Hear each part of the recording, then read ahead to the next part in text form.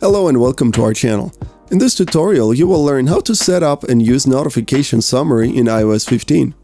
In iOS 15, you have the option to gather notifications together and present it to you at a certain time to not overload yourself with new notifications. To enable this, go to Settings, Notifications, Scheduled Summary. Enable Scheduled Summary. Tap Continue and tap on the apps you want to go into the summary. Add the apps and then choose when your summary should go off. You can have multiple summaries. Now you have the option to further tweak everything. You can add more apps or add summary schedules. This is a great way to declutter your notifications with a chance to not miss any silenced notification. How many apps do you plan on adding to the notification summary?